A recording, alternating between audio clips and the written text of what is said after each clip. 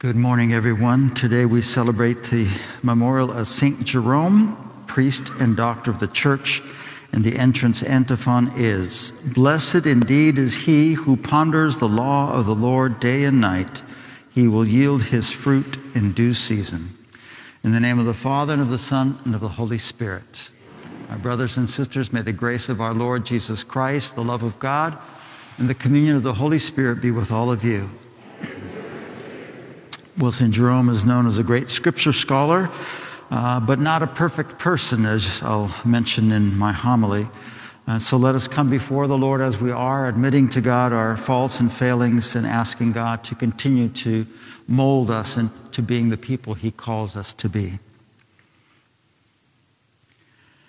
And we pray together, I confess to Almighty God and to you, my brothers and sisters, that I have greatly sinned in my thoughts, in my words, in what I have done, and what I have failed to do, through my fault, through my most grievous fault. Therefore I ask Blessed Mary, ever Virgin, all the angels and saints, and you, my brothers and sisters, to pray for me to the Lord our God. May Almighty God have mercy on us, forgive us all of our sins, and bring us to life everlasting. Lord, have mercy. Christ, have mercy. Lord, have mercy. Let us pray. O God, who gave the priest St. Jerome a living and tender love for sacred Scripture, grant that your people may be ever more fruitfully nourished by your word and find in it the fount of life. Through our Lord Jesus Christ, your Son, who lives and reigns with you in the unity of the Holy Spirit, one God, forever and ever.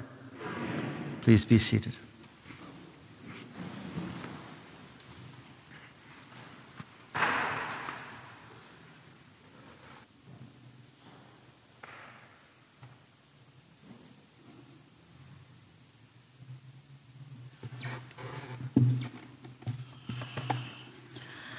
A reading from the book of Nehemiah. The whole people gathered as one in the open space before the water gate. And they called upon Ezra the scribe to bring forth the book of the law of Moses, which the Lord prescribed for Israel. On the first day of the 7th month, therefore, Ezra the priest brought the law before the assembly, which consisted of men, women, and those children old enough to understand. Standing at one end of the open place that was before the water gate, he read out of the book from daybreak until midday, in the presence of the men, the women, and those children old enough to understand. And all the people listened attentively to the book of the law. Ezra the scribe stood on a wooden platform that had been made for the occasion. He opened the scroll so that all the people might see it, for he was standing higher up than any of the people.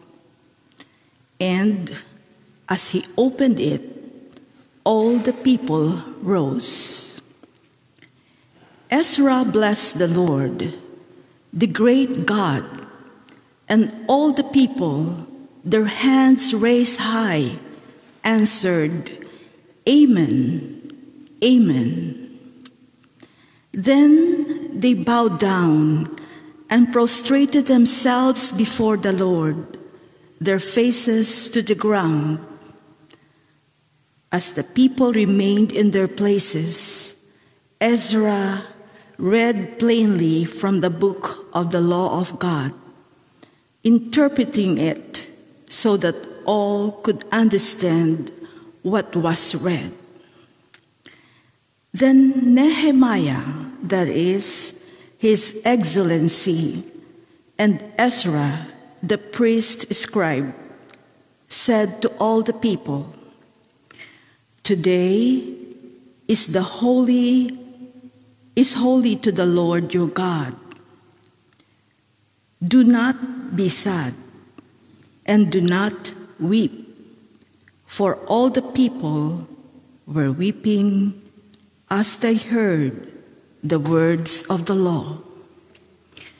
He said further, "Go, eat rich foods and drink sweet drinks, and allot portions to those who had nothing prepared. For today is holy to our Lord.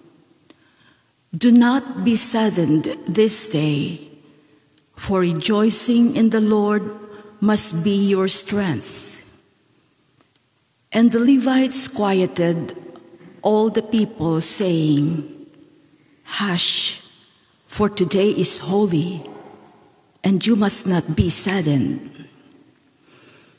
Then all the people went to eat and drink, to distribute portions, and to celebrate with great joy, for they understood the words that had been expounded to them. The word of the Lord.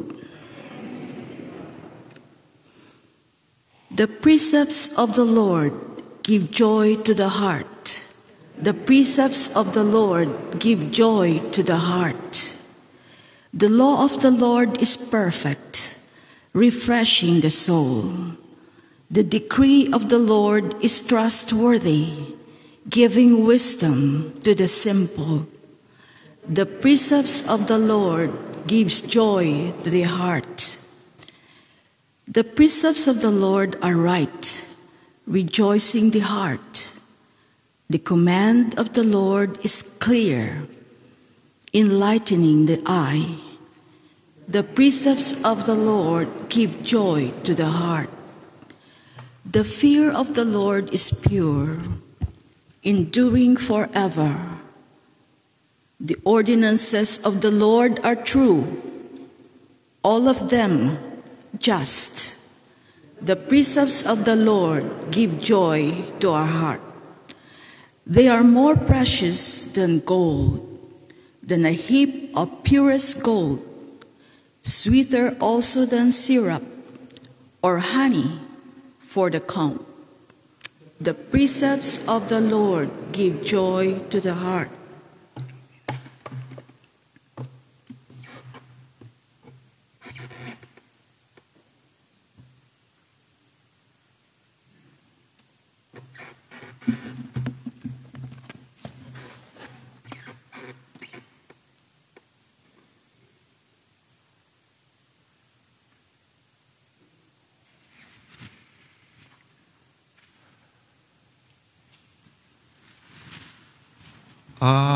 Alleluia, alleluia, alleluia. Alleluia, alleluia, alleluia. The Lord be with you. A reading from the Holy Gospel according to Luke.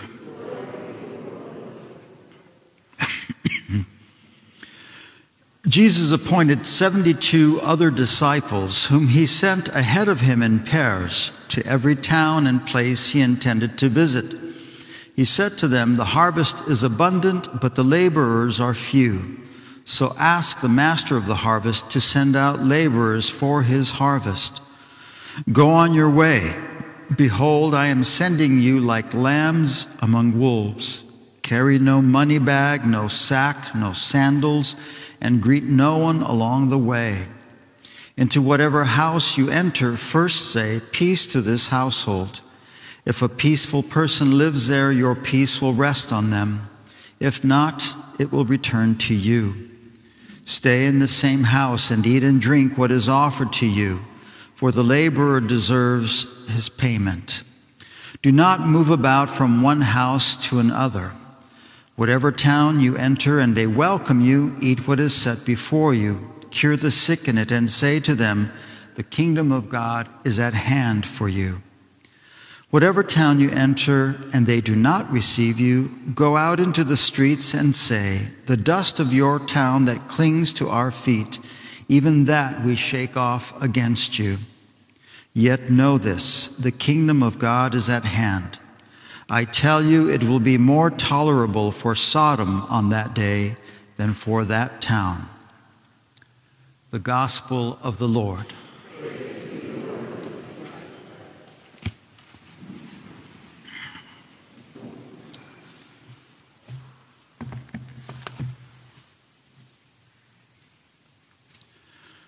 Well, that first reading about the rebuilding of the temple and Nehemiah and Ezra reading the scriptures, the law to the people, and the people weeping, is a great description of St. Jerome, who loved God's word.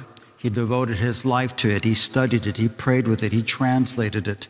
And to this day is one of the greatest scripture scholars ever in the church, and actually translated the Vulgate, the Hebrew scriptures, the Greek scriptures into Latin, and that lasted in the church for many, many centuries, and still is a very honored translation of the scriptures. And so Jerome was so dedicated, so in love with God, in love with his word, in love with the Lord. But Jerome also had a certain amount of baggage. He apparently was a very passionate person, but also very temperamental, had a quick temper, could be sarcastic, could be kind of a grumpy person, and apparently did not have a lot of respect for women. So not a perfect person by any stretch of the imagination, and yet the church calls him a saint because of that overwhelming love for God and for God's word. He was an ascetic, he was a mystic, lived in a cave, lived in a desert for a number of years, and then lived in the cave in Bethlehem as he translated the scriptures for many years and lived by himself. And perhaps that was his choice and maybe the choice of others. Nobody wanted to live with him. But again, that whole sense of God calling everyone, even imperfect people, to follow him, to be saints, is the same thing that he calls each of us to, that sense of holiness. In whatever our personalities might be, in spite of the baggage that every one of us carries, he calls us to be holy, to be his follower. And in the gospel, Jesus challenges us as he sends out his 72 disciples. He says a lot of things to them, but one of the things he says is, don't take anything with you, basically. Don't carry the normal stuff. Just go travel lightly. And in a sense, that's his advice for all of us throughout life, that we don't carry a lot of baggage with us. Again, St. Jerome had his baggage of his personality, his temperament. And again, we carry so many things with us from our past, our woundedness, our prejudices, our fears, and so on. And Jesus continued telling us, let it go, leave that behind you, move forward and travel lightly in life. And he says, even as they go into these towns, to say, peace be with you as you enter a house.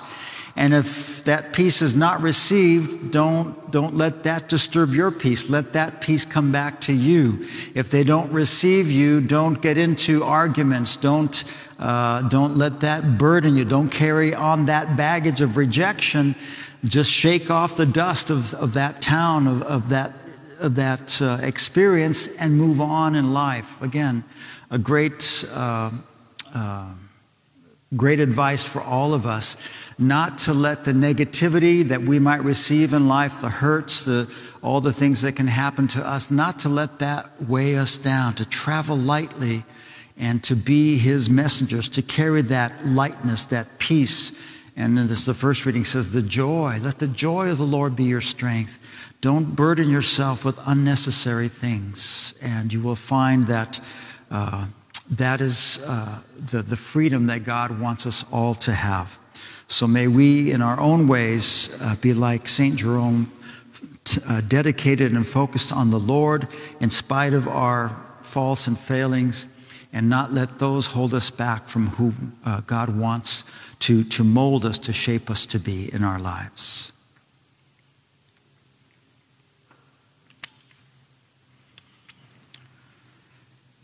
And now we stand and offer our prayers to the Lord this morning. Lord, we thank you for calling each one of us to follow you, to be your disciples, your apostles.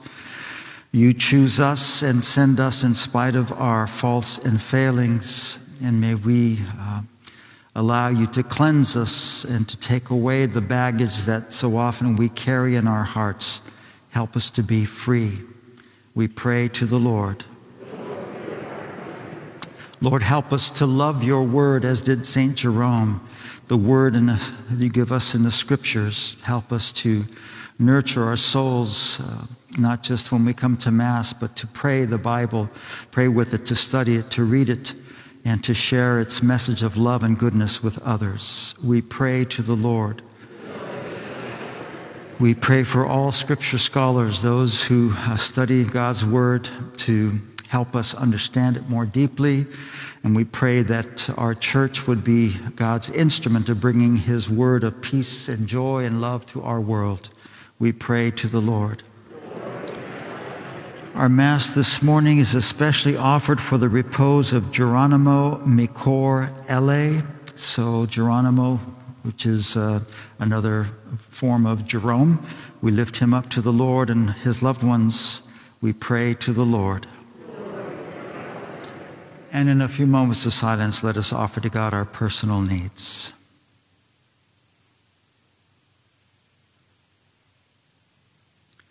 We pray to the Lord.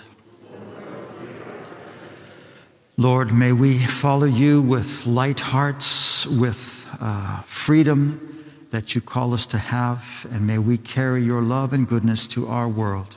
We make our prayers through Christ our Lord. Amen. Please be seated. And if you wish to, I invite you to sing number 373 in your books, Here I Am, Lord, 373. I, the Lord of sea and sky, I have heard my people's cry.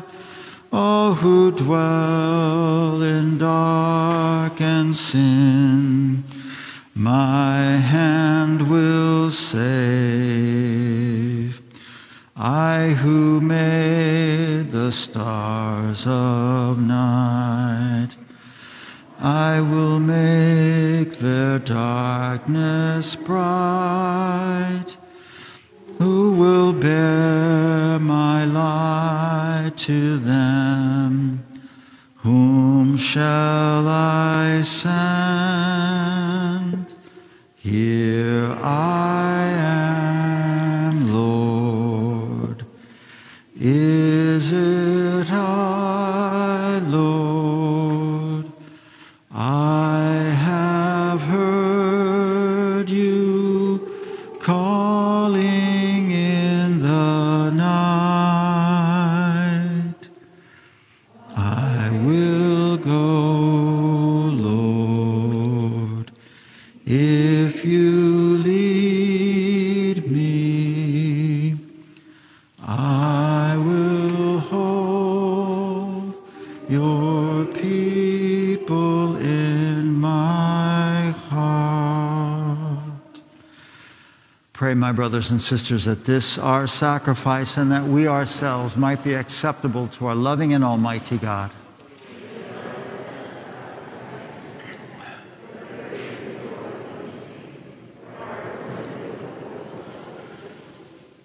Grant us, O Lord, that having meditated on your word, following the example of St. Jerome, we may more eagerly draw near to offer your majesty the sacrifice of salvation through Christ our Lord. Amen. The Lord be with you. Lift up your hearts. Let us give thanks to the Lord our God. It is truly right and just, our duty and our salvation, always and everywhere to give you thanks, Lord, Holy Father, Almighty and eternal God, through Christ our Lord. For as on the festival of St. Jerome you bid your church rejoice, so too you strengthen her by the example of his holy life, teach her by his words of preaching, and keep her safe in answer to his prayers. And so with the company of angels and saints we sing the hymn of your praise, as without end we acclaim. Holy, holy, holy, Lord God of hosts, heaven and earth are full of your glory. Hosanna in the highest. Blessed is he who comes in the name of the Lord. Hosanna in the highest.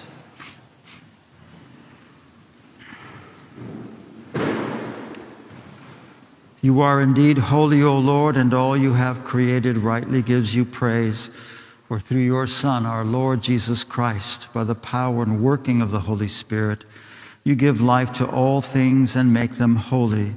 And you never cease to gather a people to yourself, so that from the rising of the sun to its setting, a pure sacrifice may be offered to your name.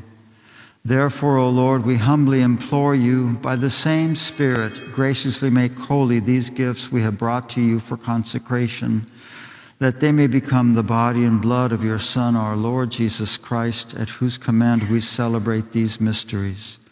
For on the night he was betrayed, he himself took bread, and giving you thanks, he said the blessing, broke the bread, and gave it to his disciples, saying, "Take this, all of you, and eat of it, for this is my body, which will be given up for you."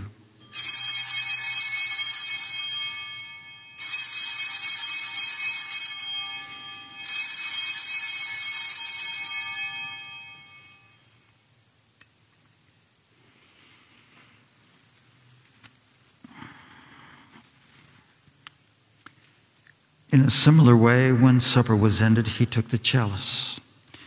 And giving you thanks, he said the blessing and gave the chalice to his disciples, saying, "Take this, all of you, and drink from it. For this is the chalice of my blood, the blood of the new and eternal covenant, which will be poured out for you and for many for the forgiveness of sins. Do this in memory of me."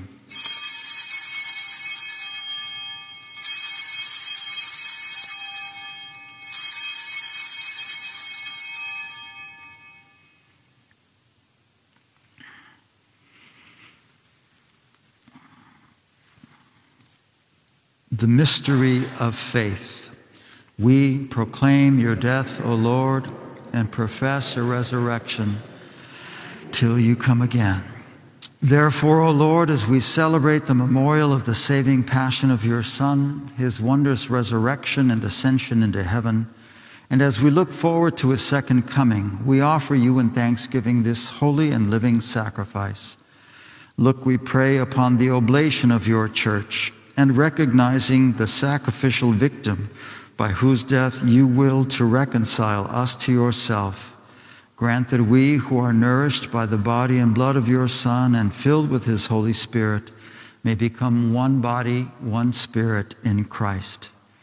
May he make of us an eternal offering to you, so that we may obtain an inheritance with your elect, especially with the most blessed Virgin Mary, Mother of our God and Lord Jesus Christ, with blessed Joseph, her spouse, with your blessed apostles and glorious martyrs, with Saint Jerome, and with all the saints on whose constant intercession in your presence we rely for unfailing help. May this sacrifice of our reconciliation, we pray, O Lord, advance the peace and salvation of all the worlds. Be pleased to confirm in faith and charity your pilgrim church on earth with your servant, Francis our Pope and Jose our Bishop, the order of bishops, all the clergy, and the entire people you have gained for your own. Listen graciously to the prayers of this family whom you have summoned before you. In your compassion, O merciful Father, gather to yourself all your children scattered throughout the world. To our departed brothers and sisters, and to all who were pleasing to you at their passing from this life, give kind admittance to your kingdom. There we hope to enjoy forever the fullness of your glory. through Christ our Lord, through whom you bestow on the world all that is good.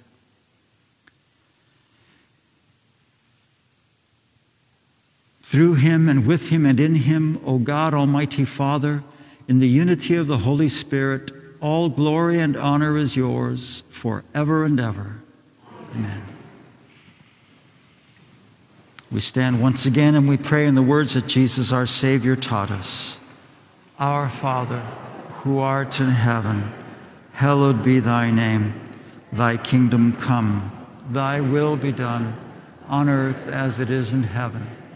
Give us this day our daily bread, and forgive us our trespasses, as we forgive those who trespass against us. And lead us not into temptation, but deliver us from evil. Deliver us, Lord, we pray, from every evil.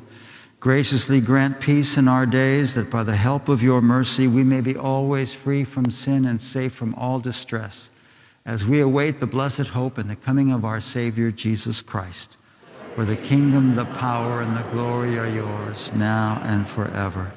Lord Jesus Christ, who said to your apostles, "Peace I leave you, my peace I give you," look not on our sins, but on the faith of your church, and graciously grant her peace and unity in accordance with your will, who live and reign forever and ever. Amen. The peace of the Lord be with you always. Thank you. Now let us carefully offer to each other a sign of peace.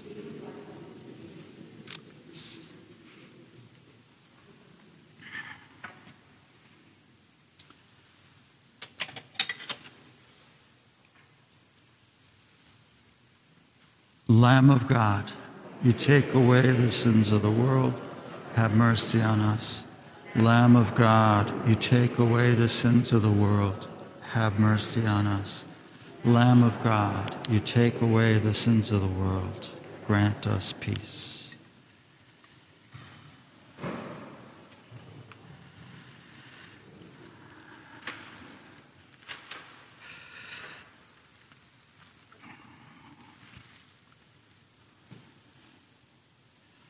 My brothers and sisters, behold Jesus, the Lamb of God, who takes away the sins of the world.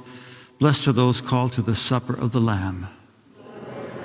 Worthy that you should enter under my roof, but only say the word, and my soul shall be healed. And together we say once again the act of spiritual communion. My Jesus, I believe that you are present in the most holy sacrament.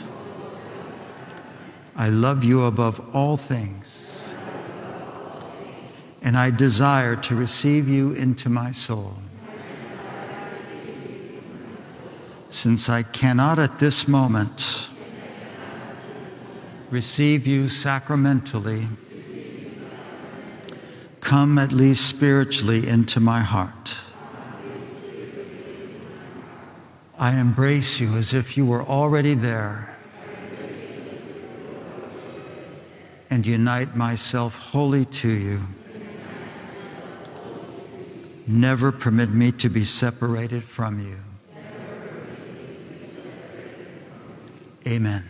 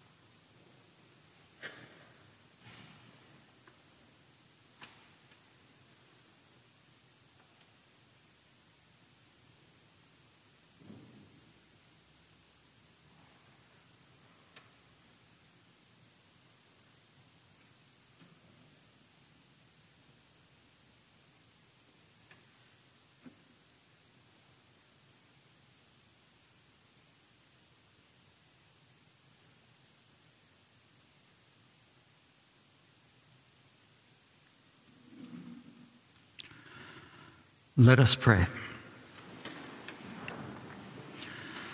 May these holy gifts we have received, O Lord, as we rejoice in celebrating St. Jerome, stir up the hearts of your faithful, so that, attentive to sacred teachings, they may understand the path they are to follow, and by following it, obtain life everlasting through Christ our Lord. Amen. Just a reminder that tomorrow night we have a healing mass. It'll be in English and in Spanish. We'll be offering the sacrament of the anointing of the sick.